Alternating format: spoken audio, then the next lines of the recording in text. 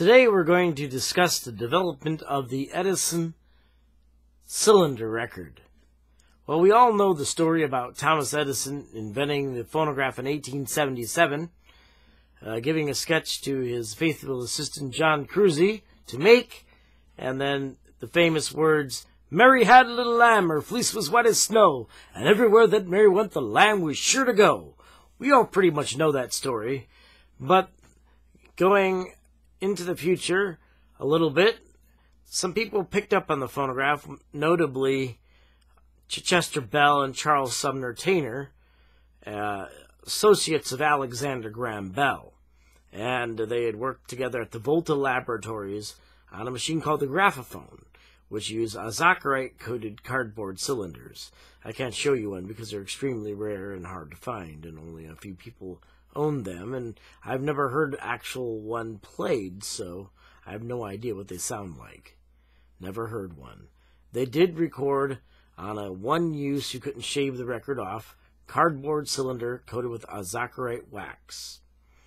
I believe that the thread per inch was around 160 threads per inch, so you could get a fairly long letter on them, but what they sound like, I have no idea. But I can tell you about Edison developing the phonograph in later years, as far as the wax records.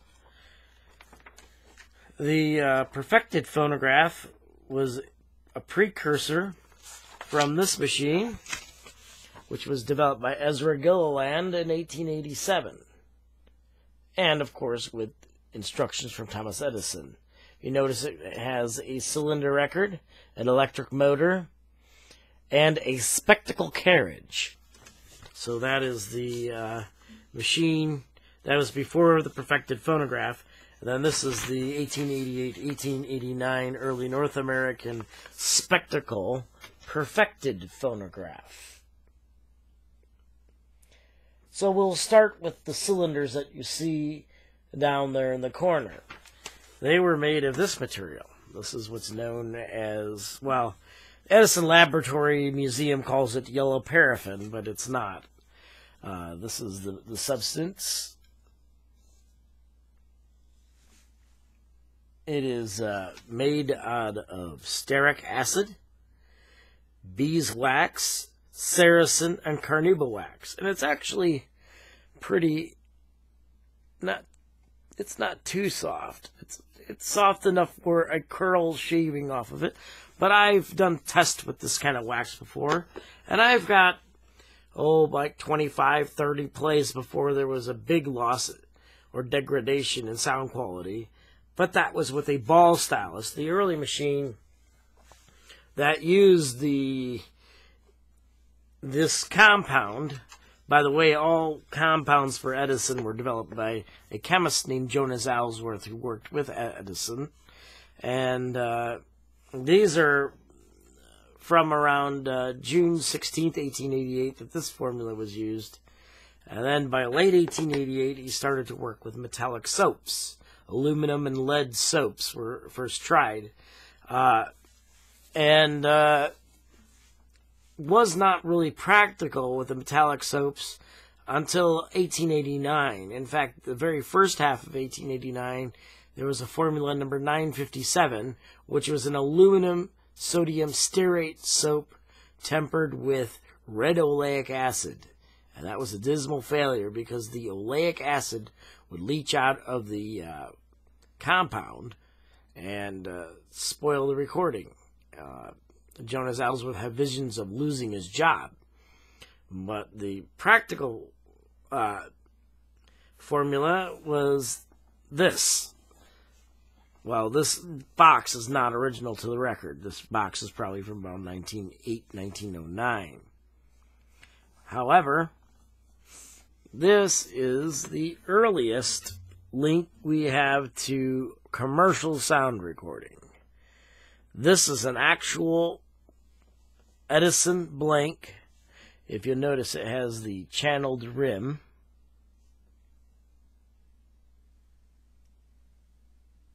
That was to take a paper label.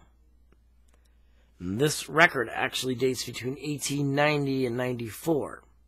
It's the very first record catalog was 1890, and both the Edison Phonograph Works and the Columbia Graphophone Company.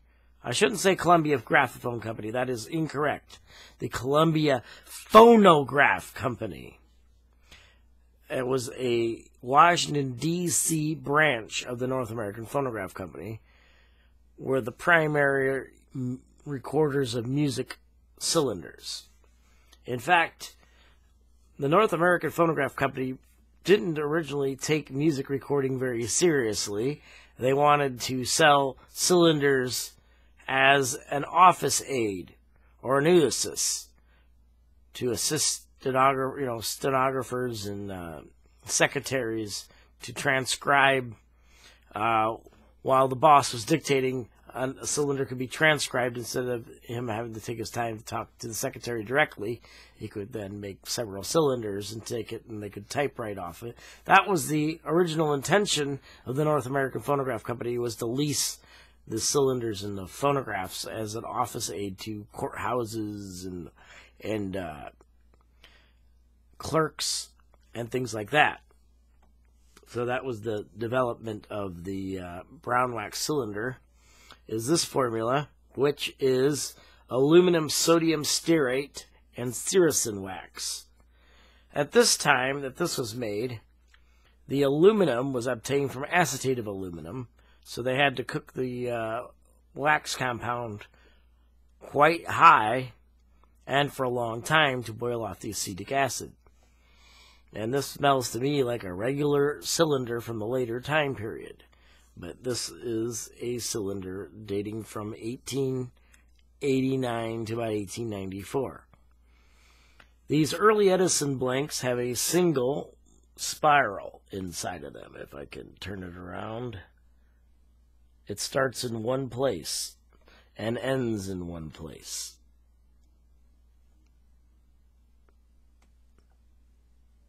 So that's the starting and ending. I really don't like handling the cylinder because it's among some of the oldest ones that I own. The early Edison cylinders do have a telltale pore streak inside of them that tell them apart from later cylinders. It's really hard to tell, but if you look up on top there, if I can turn it, see that dark band you can kind of see in there? That has to do with the wax coming in the mold at one point through a hole.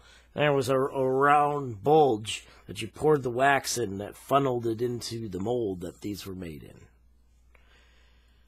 The spiral was called in the patent a wax thread, and it had a couple reasons. It pushed the dust particles off the mandrel as you push the record on, so that the record would run concentrically on the mandrel of the phonograph.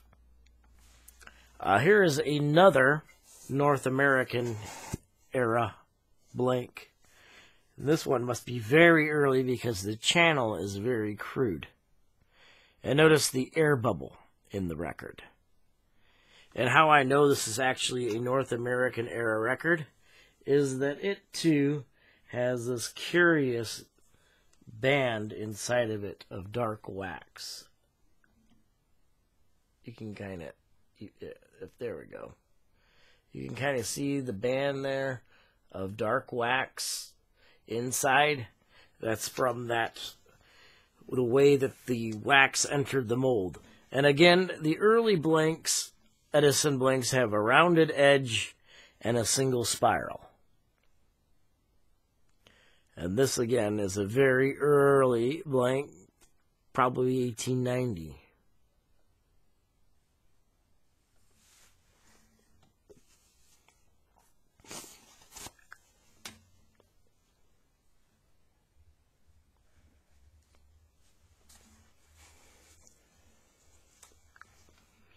The Edison blank of later period uses,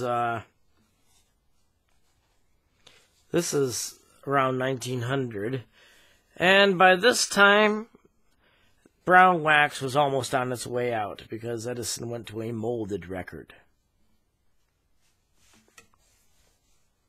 So we see a little difference, and the reason is because the Columbia Graphophone, or American Graphophone Company, started also making blanks.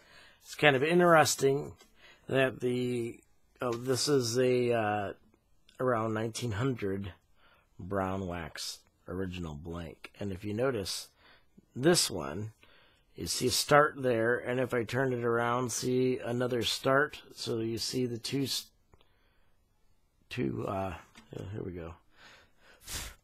We had a little fluff attached to the blank, but you can see two places that it starts.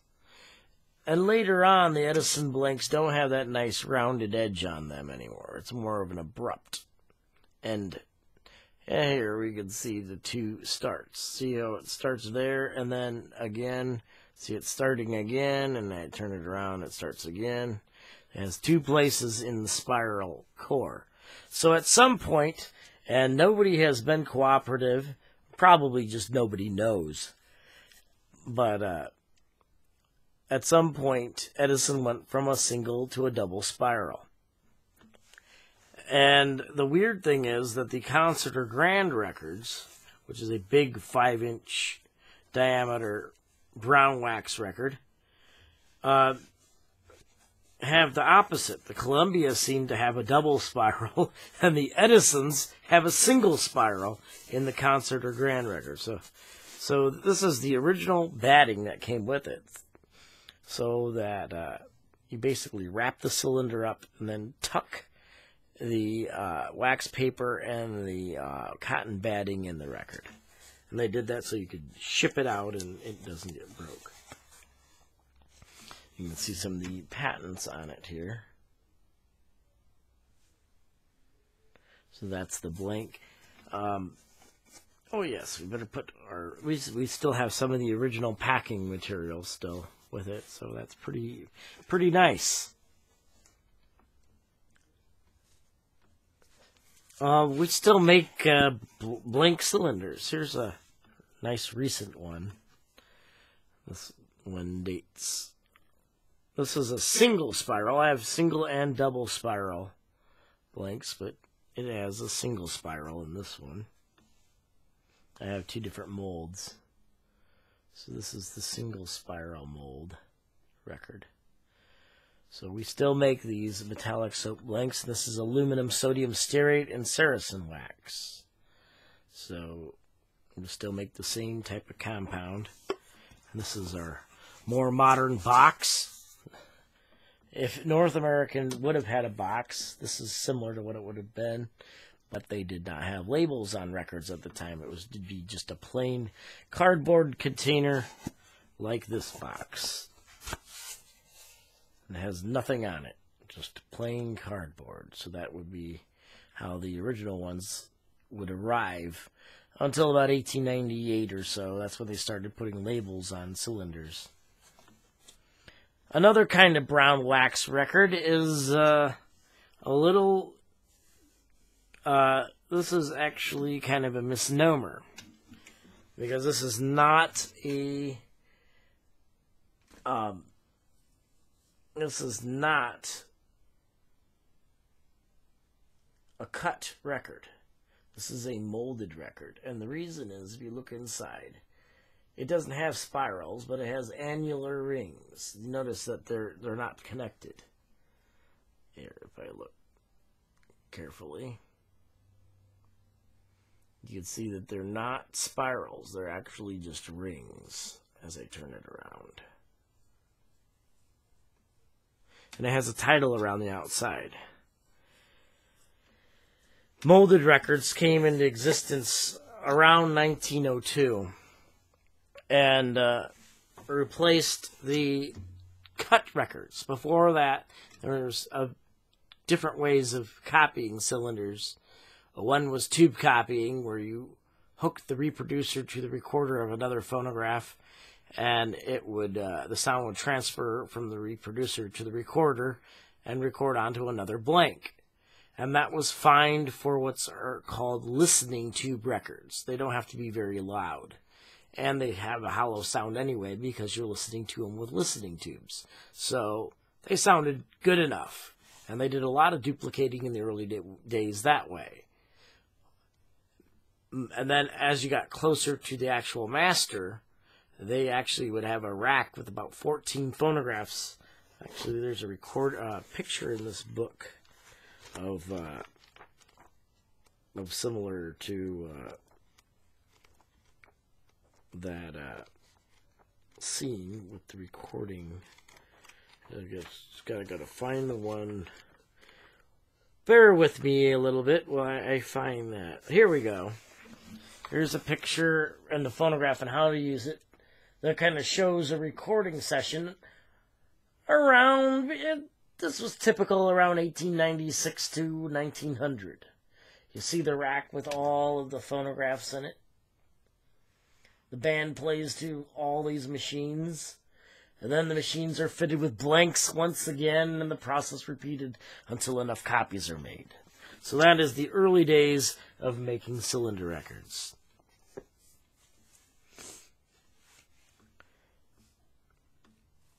And that is a little bit about the history of the Edison Brown Wax record. I'll have another video on Columbia, which is kind of interesting because there's a lot of theft in the Columbia story of the development of their records.